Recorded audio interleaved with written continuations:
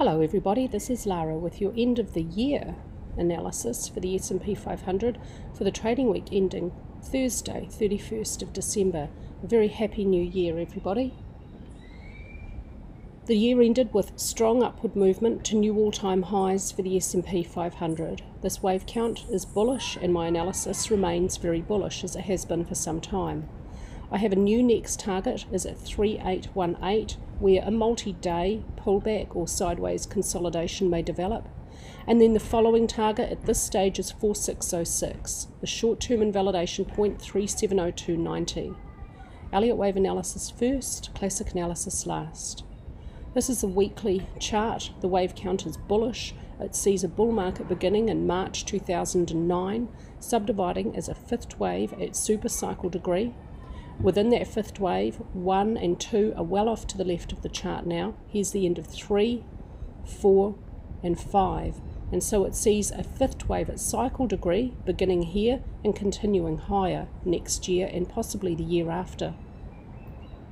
This is a wave at cycle degree. You'd expect it to last from 1 to 7 years. That's the usual range, although the S&P does have a strong bullish bias, and so those cycle degree waves for a bullish move can be longer than that. Those guidelines for how long those waves last should be approached with a great deal of flexibility. If my degree of labeling in here is wrong, it may need to be moved down 1 degree. If my targets are wrong, they will not be high enough. This analysis is very bullish. I'm seeing cycle wave 5 beginning here, and so far most likely unfolding as a 5-wave impulse. That is the most common structure for a fifth wave. There is only one other possibility, that of an ending diagonal. If large overlaps begin to show themselves, then I will chart and consider that possibility. But for now, let's go with the most common structure, because that means we'll be more likely right than wrong. As cycle 5 beginning as an impulse beginning here, we have primary waves 1 and 2 complete. I do have an alternate at the daily chart level which considers primary 2 continuing further, although there's enough upward movement here now and enough strength in this upward movement for that idea to have an exceptionally low probability. Primary 1 and 2 look likely to be over here. This is a relatively brief and shallow second wave correction. That's okay. This market has a strong bullish bias and there is precedent for this. Sometimes this does occur. If you'd like to take a look back at the first rise up from the March 2009 low, take a look at the first multi-week pullback there and you'll see it was under half of the prior first upward wave. So the first second wave correction in that bull market was about 40% depth of the corresponding first wave. And the next multi-week pullback as well was also relatively shallow. And so this is not unusual for this particular market. So we have 1 and 2 complete here and a third wave at primary degree beginning here, unfolding as an impulse and probably extending. When third waves extend, then they show their subdivisions at higher time frames. They look more exaggerated, and so this has a really normal look so far for an extended third wave. Primary wave 3 may only subdivide as an impulse, and so far within it, minor waves 1 and 2 may be complete. Intermediate 1 and 2 may be complete. Intermediate 3 may only subdivide as an impulse. Let's see how it may be unfolding at the daily chart level, where this high for primary 1 will be on the left hand side of the chart, and here's primary 2, a zigzag, intermediate 1 and 2, intermediate 3 continuing. If this analysis here is wrong, it may be expecting intermediate 3 has passed its middle portion already, when that may yet come early next year or after a couple of months or so into next year. And so if my analysis is wrong, it will be a not being bullish enough.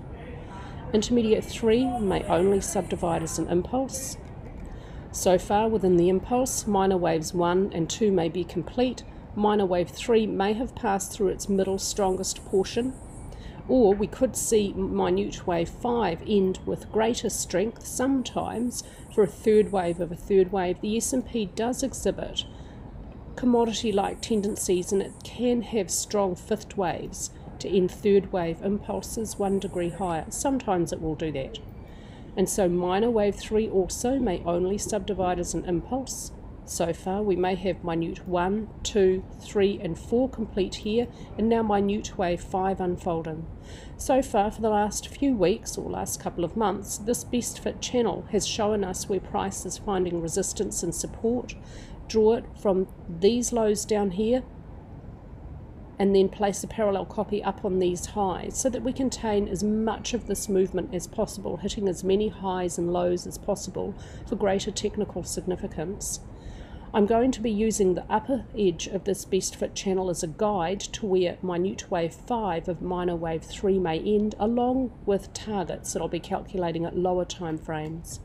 I'll also be using the lower edge of this channel as a guide to where any deeper pullbacks may find support, although we also have to allow it may be overshot and price may quickly reverse back into the channel.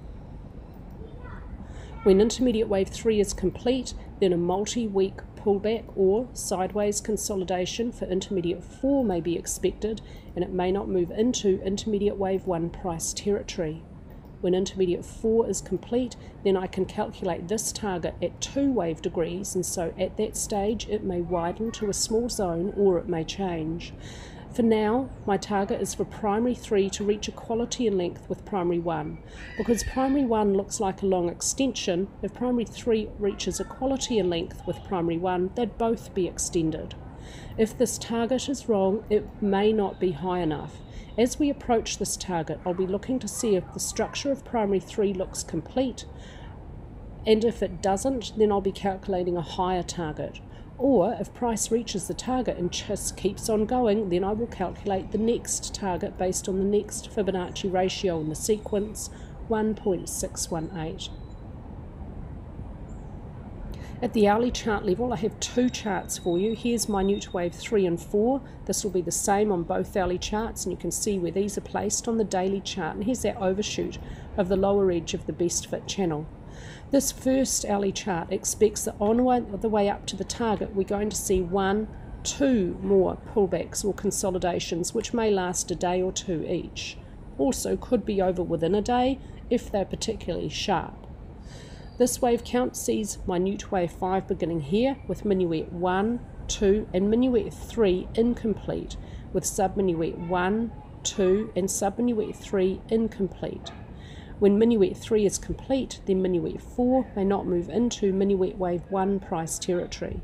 The target for both hourly charts is for minute 5 to reach 2.618, the length of 1. Minute wave 5 has passed equality in length with 1, it's past 1.618, the length of 1, and so the next Fibonacci ratio in the sequence is now used to calculate the next target. I've removed the target for intermediate 3. I'm going to recalculate it when minor waves 3 and 4 are complete, and then I can calculate it at 2 wave degrees, and we'll see how it also fits with the higher target for primary 3. So again, if my targets are wrong, they're not going to be high enough. This analysis is fairly bullish. At the hourly chart level, both charts are the same to here and here and here, and then they differ. It's possible to see minuet 3, a complete 5-wave impulse over at this high, minuet 4 over here, and minuet 5 within minute 5 beginning here. The target is the same, but along the way up toward the target, this wave count expects to not see a pullback or consolidation lasting a day or 2. Subminuet 4 could possibly last a day, but it's more likely to be over within a session. It's more likely to be relatively brief and shallow. So this wave count is more bullish in that it's expecting pretty much a clear ramp up toward this target for minute wave 5 to complete minor 3. Within subminuet wave 3, no second wave correction may move beyond its start below the short-term invalidation point. At the daily chart level, I briefly outlined this idea at the weekly chart level. This idea considers the possibility that primary wave 2 was not over down here as a relatively brief and shallow zigzag, but is continuing further is an expanded flat correction. Expanded flats are fairly common structures, although they do most commonly occur in B wave positions, and then the next likely spot is a fourth wave position. They can certainly also occur in a second wave position. The way to identify an expanded flat is look for weakness in its B wave. In this particular instance, there is very, very little weakness in this upward movement, particularly when we look at market breadth. Market breadth has been leading price, and with the last all-time high for the final trading session of the year also made new all-time highs. There has been a little bit of support from volume here and there along the way up. There's been some 18% upward days earlier back here.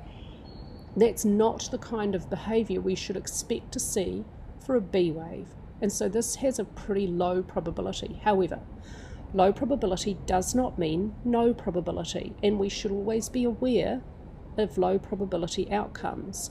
If my main wave count is invalidated first with a new low below this price point for the short term, but importantly with a new low below this price point and a breach of the channel on the weekly chart level, and first that daily chart channel, that best fit channel around this upward movement on my main daily chart, if that all happens, then we really would seriously consider this alternate wave count as a pathway forward, and then I would be calculating a target for you for intermediate C. Intermediate C would be expected to move at least slightly below the end of intermediate A to avoid a truncation and a very rare running flat, and it's likely to be 1.618 the length of intermediate A. Primary 2 may not move beyond the start of primary 1. At the weekly chart level, there was a little bit of support from volume for upward movement for this weekly candlestick here, but not necessarily for the last 2 weeks. But I'm not going to read anything into that in a bearish sense, because these 2 weeks both are short weeks and they're both holiday weeks. Price did close very near highs for the year, and that's very bullish, and it has support from market breadth. On balance, volume remains below resistance, but it's an upward sloping resistance line, so it can move higher as price moves higher. RSI is still in neutral territory. There's still reasonable room for price to rise, and for the S&P, RSI can reach fairly deeply overbought and remain there for a reasonable period of time while price can travel a reasonable distance. There is plenty of room for upward movement to continue before it becomes extreme and stretched. ADX indicates still an upward trend, which is nowhere near extreme. Plenty of room for this upward trend to continue. MACD is full bore bullish, supporting a bullish Elliott Wave analysis. And ATR declining as price moves higher is absolutely normal and to be expected behaviour for this particular market. At the daily chart level, back here we had a dark cloud cover bearish candlestick pattern. It didn't have support from volume, and we had another bearish candlestick pattern here which had some support from volume but only led toward a short-term pullback, so I didn't read too much into this less strong dark cloud cover pattern. It led to a tiny little bit of sideways movement, and now price is continuing higher. There was resistance here about 3725, price moved down and away, a gap up, a close above resistance was an upward breakout, a pullback to test support at prior resistance, and now moving up and away. Absolutely normal behaviour from price, and we'll expect to see that little pattern continued again and again along the way up. Price doesn't move in straight lines. There are little pullbacks along the way, and when they occur, it doesn't mean we've had a trend change. They are normal and to be expected consolidations and pullbacks within a bull market. ADX at the daily chart level also indicates an upward trend in an early stage. There is plenty of room for this trend to continue. ATR declining as price moves higher, normal behaviour for this particular market. On balance, volume doesn't really have a reasonable range at the daily chart level for us to use to provide a signal. We'll see if that develops. RSI at the daily chart level still in neutral territory. At the daily chart level particularly, it can reach deeply overbought and remain there for quite a while price can move a considerable distance. Plenty of room for this upward trend to continue. MACD bearish at the daily chart level, but I'm not going to read anything particularly much into that. Stochastics overbought, that can remain extreme for a very long period of time. This particular oscillator is best used in a consolidating market, not a trending market. What about breadth? Because this is particularly bullish. At the weekly chart level, prices made new all-time highs this week on balance volume. The AD line has also made new all-time highs. Upward movement from price has support from rising market breadth. This is very bullish. At the daily chart level as well, the AD line led price here. Price followed. It was a useful indicator yet again. Price is making new all-time highs. The AD line is making new all-time highs. Upward movement from price has support from underlying rising market breadth. This is very bullish. However, this week price moved higher, but inverted VIX moved lower. This is a bearish signal, but I am not going to give this weight because it hasn't been particularly reliable. There is also now well over 3 years of bearish divergence, longer term, which we can't see off to the left of this chart, bearish divergence between price and inverted VIX. That may continue to develop for further years before the bull market comes to an end. At this moment, there is all of short, mid and long-term bearish divergence between price and inverted VIX, but I am not going to give that much, if any, weight. It's also contradicted by bullish divergence at the end of the year for the very short term between VIX and VVIX. VIX moved slightly higher for the last week, yet VVIX, volatility of VIX, moved lower, which is associated with bullish movements in price. So this is very short-term bullish divergence to counteract this short-term bearish divergence. So on balance, I will read nothing into it at all, sadly. When divergence between the AD line and price and VIX and price, when they are both in agreement, that's when I will give it some weight. But if VIX is diverging or contradicting what the AD line is telling me, I'll go with the AD line. That's how I'm approaching these two indicators, or these two pieces of information alongside each other. For the final session of the year, price has made new all-time highs. Inverted VIX has failed to make new short-term highs, let alone all-time highs. There's short, mid and long-term divergence at the daily chart level. For the final session of the year, both VVIX and VIX are pretty close to flat. I'm not going to read any divergence into that. That's all for me with your last video analysis of the year. I am expecting 2021 to be very bullish and possibly through for another 2, 3 or 4 years.